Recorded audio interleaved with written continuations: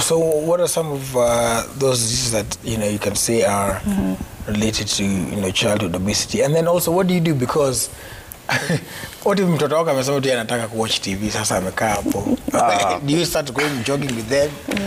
Actually, you see, childhood obesity can lead to several things or complication to the child. We have on the respiratory, where we have pneumonia or asthma, and apart from that, we have on the psychosocial or psychological, and also children who are obese below 2 years tend to have poor or sluggish brain development. So this is a child who will have poor concentration or a short concentration palm, not exceeding an hour. So and then yet the child is obese, you're seeing the child getting obese, you're not taking approaches to help the child lose weight.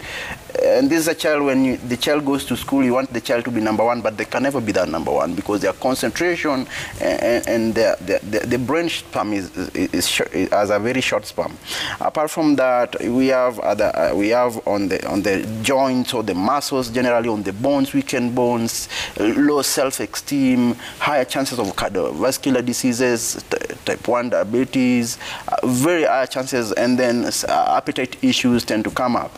So for these children, is just a match of change behavior and match on diet, because if it is not genetically captivated and much of the feeding, then we can tend to see how often is this child feeding and how much is this child feeding a day. So if the child is feeding excess than what is required, then we'll give the child as per the weight of the child and as per the age of the child, what the child requires. Apart from that, we'll also increase the physical activity of the child. And that's why I always tell mothers, as per different ages of the child, buy for the child toys as per the age, and encourage the child to play. Have at least 30 minutes or 40 to play with the child, so the child also get to burn fat. It's like when a child starts crawling, encourage the child to crawl because they use energy. And then do not make a child who is above 5 years sit on TV for more than an hour.